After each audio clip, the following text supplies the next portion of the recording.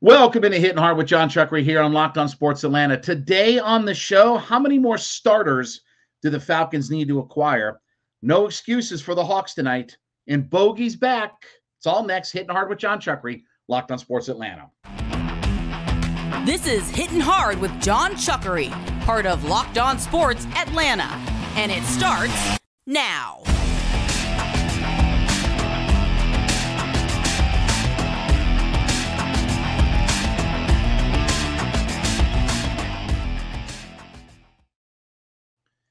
Hittin Hard is brought to you by FanDuel Sportsbook, the official sportsbook of Locked On. Make every moment more. Visit FanDuel.com/LockedOn today to get started. We ask you to subscribe or follow for free on YouTube or wherever you listen to your podcasts. You can get Hittin Hard as soon as it's available.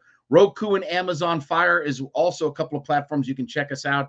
And then give me a follow on my personal Twitter page at JMCH316. So I was thinking about this and kind of breaking it down and trying to figure out how many more starters do the Atlanta Falcons need at this point. So we've obviously filled some holes and we've gotten some pieces and things like that, but how do the deck chairs get all situated around? Now, before I get into necessarily how many and things like that, there are going to be some interesting decisions or calls to be made over when it comes to figuring out where the roster is. For instance, okay, number one, do they think of Casey Hayward as their starting number 2 corner? Because if they don't, and maybe they slide Casey Hayward into a nickel role, then you've got to find another starting corner, okay? But if they think Hayward could be their number 2, then you just have to fill in a nickel corner. And I will consider a nickel corner a starter in the NFL because they play 66% of the time they're starters. I mean, you play over 60% of your pass coverage in nickel. So you have to have at least a third cornerback available to you. So I would think nickel starter is a quarterback. Now, I know a lot of people would say wide receiver is also another place. But as we talked about yesterday or day before on the show, with a Jon Smith, would they be looking at sliding Kyle Pitts on the outside more? You know, if you sign Zaccheaus as a slot wide receiver and you've got London and you've got Jon Smith, does that kind of fix itself where you've got Kyle Pitts as your wide receiver too? So whether or not you wanted to sign a slot receiver or if you play a Parker Hesse and a couple tight end set, there's different ways you can go about this that you don't really have to necessarily add another piece. Now, I hope that they sign Zaccheaus just because I think he's a good third or fourth wide receiver. In fact, I wouldn't mind signing Zaccheaus and Damiere Byrd. I wouldn't mind having those two guys around as bottom tier wide receivers, third, fourth guys that, you know, if you had to go a little bit of different offense, you want to spread it out a little bit, you could throw those two guys out there, right? And Damiere Byrd did some good things last year. But depending on how you play Jon Smith and Kyle Pitts, if he slides to the outside, then you kind of have your second wide receiver tacked on. Now, again, he's not the traditional wide receiver like we think about, but if he slides outside and, you know, he's going to be kind of that wide receiver too, that option that's out there. Obviously, left guard is the real spot that has to be addressed. And they picked up the Hittin kid from Minnesota. They've got Matt Hennessy in place. Could they go out and re-sign Elijah Wilkinson? Those all feel like stopgaps, okay? Like they don't – I know Hittin could be a guy that's in line to play that position. He's from Minnesota, right? I mean, he's a 7th-round draft pick. He's played some, you know, with the Vikings. I don't know. I mean, that doesn't seem like a very logical solution. Jalen Mayfield is still on the roster, but again, he's the worst interior offensive lineman in the league. Why do I want to play him? Like, why do I, to be honest with you, like, unless Mayfield shows me that he can be a really competent player, I'm cutting him. I'm giving him to Marlon Davidson, and I'm going to cut him. But Elijah Wilkinson, Matt Hennessy, who they played at guard last year. Okay, do I really want Matt Hennessy and Drew Dahlman standing side by side for 17 games? Two undersized guys that will end up getting exposed. One game here, one game there. I can live with that when there's an injury or whatever. 17 games of rolling that out, that's Mayfield and Hennessy again. We're right back in the same position. Those two guys will get pushed backwards into the backfield all day long. So I do think that they have to find a legitimate starter for that left guard position. And from there, do you play Caden Ellis as kind of a edge to middle inside linebacker? Obviously, Micah Walker, who started a lot, then kind of fell out of favor. Can he have a bounce back season? Because you put him, Micah Walker, Troy Anderson. I don't know if Micah Walker can necessarily be a 3-down linebacker, but this leads into a Rashaan Evans, because I do think that Ellis is a guy who profiles better at his size and everything, of coming around and using his speed to get around, tackles. And you've seen where he picks up a lot of his sacks, he's going around a tackle, or he's running behind a guy that's on your edge, and he's eating up the quarterback at that point. So he can play a little bit inside. I've seen videotape of him playing some inside, but it makes you wonder that, do they need to sign a Rashaan Evans? Do they bring him back? When you figure if you figure that Troy Anderson, Micah Walker, can they rotate those guys around? Because again, we've talked about Lorenzo Carter on one side, Ellis if he's on one side, Ebiketie, your number 8 draft pick. Okay, you start to have an accumulation of guys. So I do think that left guard is the number one thing that's got to be upgraded and locked down. I don't think that there is let me put it this way.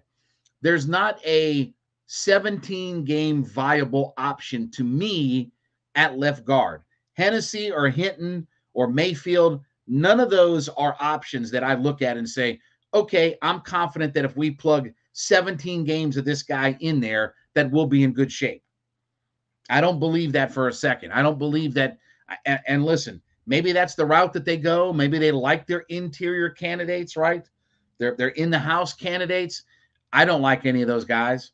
And yes, I wanted Nate Davis. That was one of the guys I brought up. Obviously, he signed on day one with the Bears. But that was a guy that is a real upgrade at your left guard spot. And again, when you have money to spend, you don't have to hold on to all your money.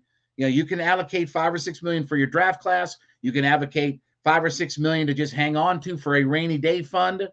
But if you've got money to spend, that's a position that I need to see upgraded. So the Falcons are in pretty good shape just as far as how many guys they need. Might be 2, maybe a max of 3 starters left. And part of that will be addressed in the draft, right? I mean, obviously we need an edge player, okay? But I'm counting on, I'm begging the Falcons to use that number 8 pick on an edge player to solidify that spot. Then it becomes guard, maybe an inside backer, or either third corner or a second corner, depending on what you want to do with Casey Hayward. All right, let's talk about our friends over at FanDuel. Listen, FanDuel is America's #1 sports book. And when you go to FanDuel.com and sign up today, you can claim your no-sweat first bet where you can win as much as $1,000 in bonus bets if your first bet doesn't win. Download the FanDuel Sportsbook app. It's safe, secure, super easy to use. They allow you to bet on anything from money lines to props and everything in between. Plus, FanDuel lets you combine your bets for a bigger payout with the same game parlay. So go to FanDuel.com/lockedon. FanDuel.com/LOCKEDON. Claim your no-sweat first bet, where if your first bet doesn't win, you could get as much as $1,000 in bonus bets. FanDuel.com/lockedon. Make every moment more with FanDuel, the official sportsbook betting partner of the NBA. So, listen, tonight, no excuses for the Atlanta Hawks. No excuses whatsoever, okay? Golden State and the Hawks match up tonight. Golden State traveling across the country. Think they just played the other night on the West Coast. They're not going to have Draymond Green because he got his 16th technical the other night, and the NBA denied his appeal. So no excuses tonight. They've had 3 days off, right? Tuesday, Wednesday, Thursday. Game tonight. They played last on Monday when they got smacked around by the Minnesota Timberwolves. No excuses. I don't want to hear about guys are tired. I don't want to hear about it's just that season of the year. I don't want to hear about Golden State's the NBA champions from last year. Well, Golden State's still really good. They got Steph and Clay and Michigas. I don't want to hear anything from the Hawks tonight. The Hawks need to take care of business. They're at home playing a team coming west to east. They don't have one of their key components of Draymond Green not being around. Maybe their best, obviously, defensive player on their roster. No excuses for the Hawks tonight. They have to go out and win this game. And again, we're running out of games. We're running out of games. 6th seed, forget about all that, okay? I'm just trying to hang on to the 8th seed for dear life. I'm not getting into the 9th seed. I'm not getting into the 10th seed. I'm not dealing with all that kind of stuff. I am just going to hang on for dear life to that 8th seed. And if everything breaks the Hawks' way and maybe they find themselves in the 7, great. But I am hanging on for dear life because then you'll have 2 swings at it if you need to get to when you get to the first round of the playoffs, right? If you win the 7-8 game, you're the 7 seed. If you lose the 7-8 game, then you play the winner of the 9-10, the way that this fakakta NBA play-in system is. You win a matchup against the 9-10 winner, and you win that game, now you're the 8th seed. But there is no excuse tonight. We're going to talk about contracts here in just a minute. But the Hawks have to get it in gear.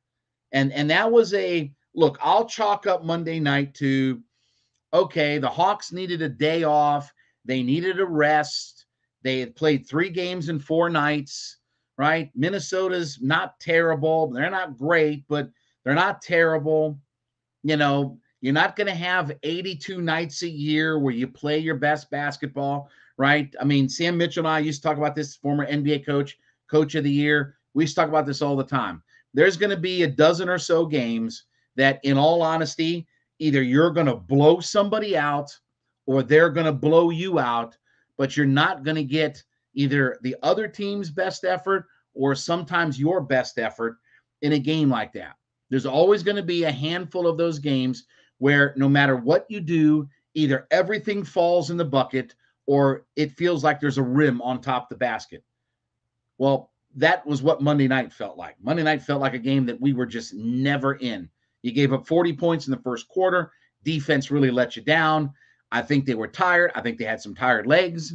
I think that the road trip and then following up with Boston, just everything caught up with the Hawks. And I do think that they were in dire need of having a night off, more than maybe just a night, a couple nights off. Well, now you've had Tuesday, Wednesday, Thursday. And I think that the Hawks didn't even practice or anything or even have any kind of shoot-arounds on Tuesday. They just did nothing basketball related and then got back into it Wednesday and then Thursday. So you've been able to practice some more with Quinn Snyder. You're at home. You're not traveling. You got a team that's coming west to east to play the Atlanta Hawks, right? And the Hawks have done pretty well on some of these, coming west, coming from the left coast to come in and play. Hawks have had some success in that standpoint. But I don't care that Steph Curry's, the champion and they're all this and that and what have you. You have to take advantage of tonight. So it'll be interesting to see how the Hawks come out early, like that first quarter, because they laid a complete egg that Monday night in that first quarter when they gave up 40 points.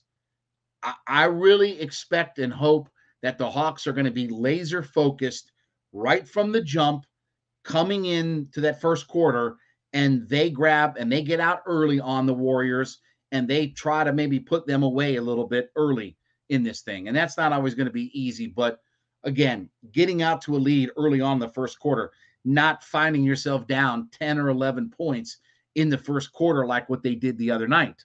that was a disaster of a first quarter. And then they followed it up with an even worse second quarter. So no excuses for the Hawks tonight. They've got to get it done. You got to find a way to win. Everything sets up, right? We look at things that set themselves up, okay? Draymond is out. They're coming west to east, right? They played the other night. Hawks have had a few days off, right? All of these things line themselves up where a lot of things didn't line up last week and that Friday, Saturday when they were, in Washington, then played Boston the next night. A lot of things like that didn't line up. Tonight lines itself up. And you've got to protect your home court. If the Hawks lose tonight, we have to have some real heart-to-heart discussions about the future of where this team is. Because they lose a game like tonight, I don't think that this is just I don't think it's just as easy to say that they replace the coach and all is going to be well, but you got to give it time and all that. Nope. Hey, you lose tonight where everything sets up for you to win. You lose a game like this tonight, then we got to start asking some real questions. And always remember, just when you think you have the answers, I change the questions. All right, let's talk about our friends over at Built Bar. Listen, we're getting in shape this year, right? We're trying to eat healthier. You're looking for those high protein snacks, but low carb, low sugar, low calorie. Built Bar has got you covered. 130 calories, 4 grams of sugar, but 17 grams of protein in each Built Bar. And whether you go with the protein-infused marshmallow puffs or your traditional protein bars, you get all the sources and different flavors either way. Now, though, you can head over to Walmart in the pharmacy section or over to Sam's Club and buy your box of Built Bars there. So whether you go the brick and mortar route of going to Walmart, Sam's Club, or you head over to built.com and get your protein bars that way. Either way you can go, but obviously you can try all the different flavors. They're coming out with new flavors every single month. So grab your box of Built Bars today, either at Walmart, Sam's Club, or go the online route at built.com. Well, Bogey is back, right? Everything's good in the world of Bogdan Bogdanovic. 4 years and $68 million. So, do I like this deal? I like the idea of having Bogey around this franchise, coming off the bench, okay? However, okay? Bogey's got to find a way to stay healthy. Now, that's easier said than done, okay? And obviously, he's missed a good bit of time. The knees are all bad. The knees are shot. But again, 4 for 68 isn't a bad deal at all. I don't really have too much of a problem with that kind of deal. Remember, he had a player option available to him for $18 million, but I think he wanted to peddle his wares and see what he could get as a long-term deal. So he turned $18 million into $68 million. So that's good for him. And I like the idea of having Bogey around. He's a consistent bench scorer for this team. And arguably over the last 2 or 3 years, he's been the most consistent guy coming off your bench to be able to score. And you could certainly spot start him when you need to, right? He's been a starter. Obviously, the Hawks have used him in that role. You could spot start with him as you need to. You get injuries or whatever, you can certainly spot start him. But this deal only really makes sense if you can tell me that Bogey is going to have some health. He's going to be healthy for this. He can't be a 45, 50 game player over the life of this thing. If he's a 45, 50 game player over these next few years, then this deal is not very good because he's got to be on the floor to help your bench out. And again, we expected AJ Griffin, Jalen Johnson. Those are guys that are going to step themselves up. Sadiq Bey, if he's signed for the long term. But when you have some of these questions, I mean, your rookies and your second-year guys, those guys are in place.